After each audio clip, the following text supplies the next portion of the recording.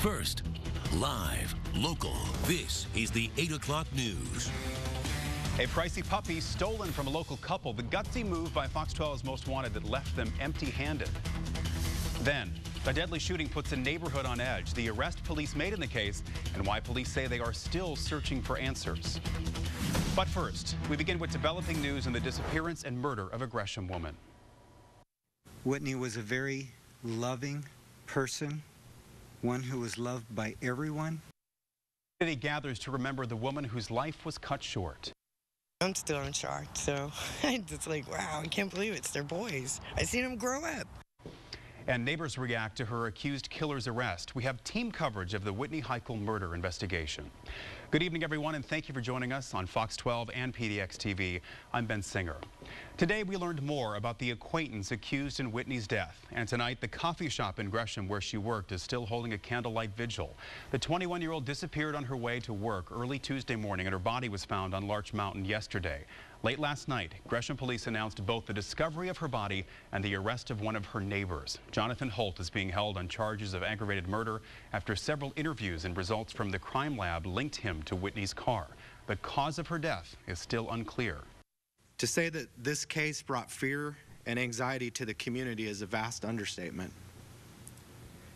As we watched these events unfold, Whitney, in many ways, represented all of our wives, daughters, sisters, friends, and loved ones. The mayor of Gresham also saying, despite the growth of the city over the years, this case shows how tightly woven the small town fabric remains, and praised the collaboration of law enforcement and the public. Many of those mourning Whitney's loss attending that vigil tonight, held by her manager at the Oregon Trail Starbucks on Northeast Burnside. They've gathered outside the Starbucks where she worked as a barista. The vigil started at 6 o'clock. People still showing up as we speak. KPTV's Kai Porter is live there at the very emotional gathering. Kai.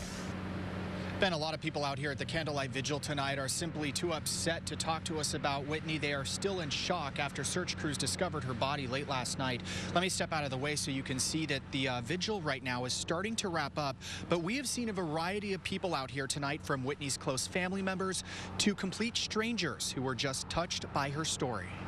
I prayed to God that I know she's in a better place, and I don't understand why people do the things they do.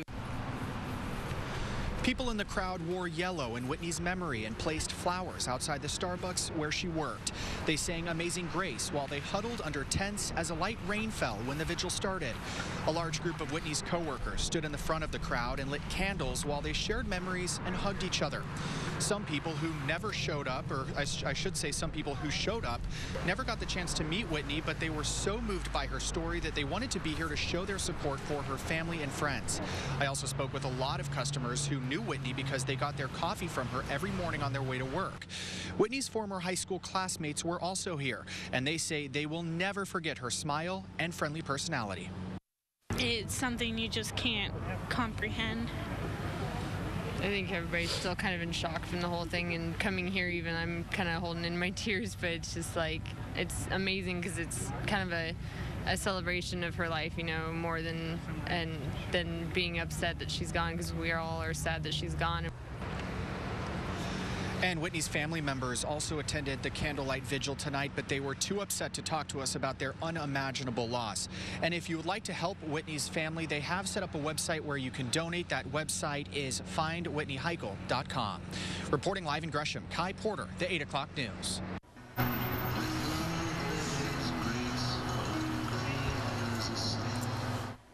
And a solemn mourning at that Starbucks as several friends and co-workers paused for a moment of silence for Whitney. Pastor Jamie Worley led the vigil at 7 this morning for 7 minutes of silence. That was the time Whitney would open up the shop for the day. Local coffee shop Real Time Coffee Roasting is hosting a donation drive through Sunday. The shop says they're donating 50% of their sales directly to Whitney's family. The store owner says they all know Whitney at the shop, and the donation drive is their way of helping out.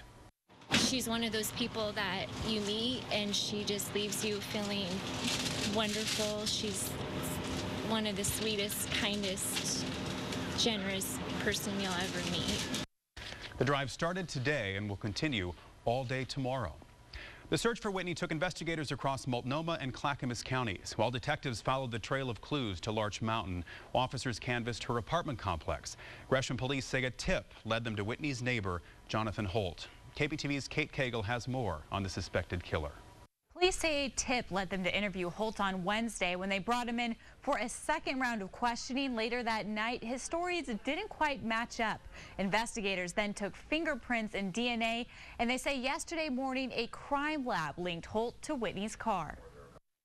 Just a few yards away from where candles burn in memory of Whitney Heichel, the home of her suspected killer is empty. Jonathan Holt's motorcycle still sits on his porch at the Heatherwood Apartments.